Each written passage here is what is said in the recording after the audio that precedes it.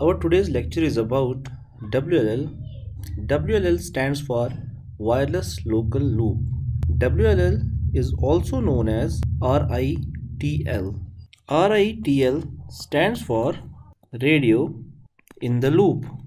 WLL connects subscribers to PSTN by using radio signals.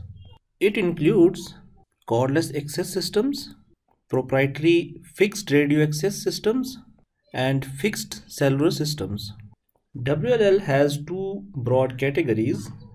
Number one, you have narrowband WLL system, that is NWLL system. NWLL system replaces your conventional telephone system. Second one is broadband WLL system, BWLL system. It is used for high speed data and voice services. Further, WLL configuration is hybrid. So WLL configuration is hybrid, which means that it has both wired cables as well as wireless local loops. So it can have wired structure or it can have cables in the structure, and plus it has wireless local loop. Wireless local loop means it has radio signals in a very confined areas which provide the connectivity to your handset. Okay, and further the deployment of these WLL systems is quite easy as compared to your wired counterparts. So it has less cost for its deployment, and it takes less installation time.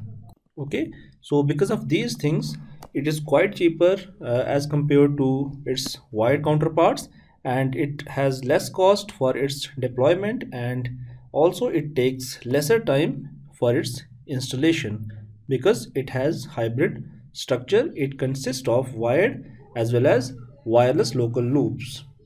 Okay, so in examples we can write as you can have these systems installed in some residence area. Okay, you can have some residence, you can install it in some residence. You can have another building that might be your office building. Okay, it can be your office building, and you can have these WLL communication systems in some other buildings like some government agencies. Okay, and all these WLL services, they are delivered to all these different buildings through some base station. Okay, through some common base station. Suppose this is your base station.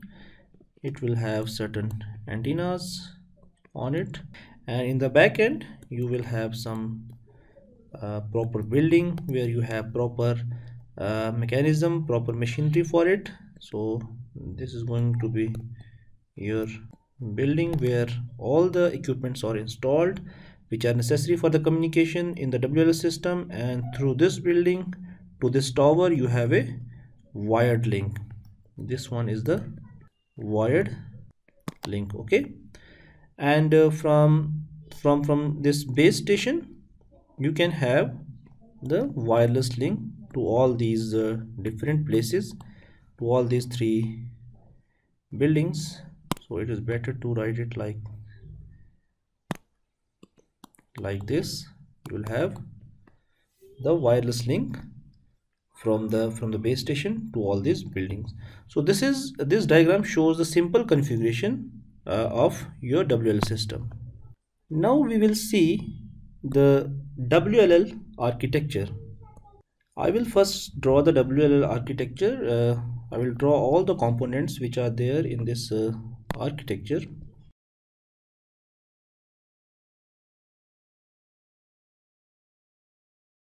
This is the architecture for WLL system, and here on the left side you can see that these are the user requirements, like user needs voice services.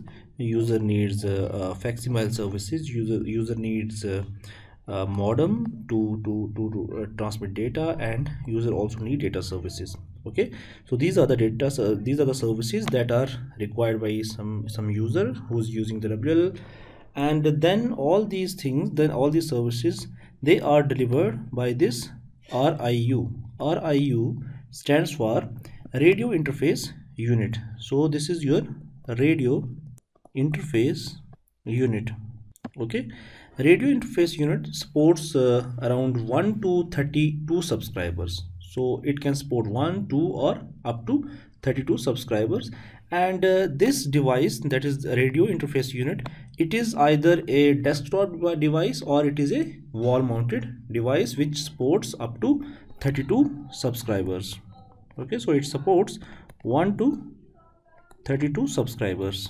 Okay, after that we have another unit that is called as RP. RP stands for radio port. So I will write here RP. It stands for radio port. Okay, and this radio port supports 80 channels simultaneously. So I will write here 80 channels are supported simultaneously. Okay, and this radio port has one antenna, and this antenna is omnidirectional antenna. So it has omnidirectional antenna. Okay, after that you have another component that is called as RPC. So it is here, this is RPC. RPC stands for radio port controller. So it is radio port controller. Radio port controller has sectored antenna, and it supports around 20,000 subscribers, 20,000 subscribers, and around 32 RPs. 32 RPs, that is radio ports, are supported. 32 RPs are supported. Okay, so here from the diagram you can see, you can resemble this diagram with the basic architecture of your GSM or GPRS. RP here works as the base station. You can see this is the RP, and this works as the base station, and RPC works as the MSC. So all the switching things can be done by this radio port controller. So all the radio mechanism, they are controlled by this radio port controller, and it has a sectored antenna, okay, which has some directional range, and it supports around 20,000 subscribers and 32 radio ports. Okay, and along with this at the top we have RPOM. This RPOM, it stands for radio port operation and maintenance. So I will write it here as RPOM.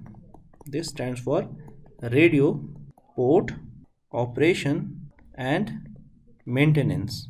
So all the maintenance and operations, they are controlled by this RPOM, because it is directly connected to the network administration center, where you have network engineers which can control all the whole architecture directly through this RPOM unit. Okay, then you have at the bottom here IWF. IWF stands for inter-networking function. So I'll write here it as inter-networking function. Okay, this provides a gateway to your PDN. PDN means packet data network, or public switched packet data network. So this stands for public switched packet data network. That is your internet. This inter-networking gate function provides a gateway to your internet services.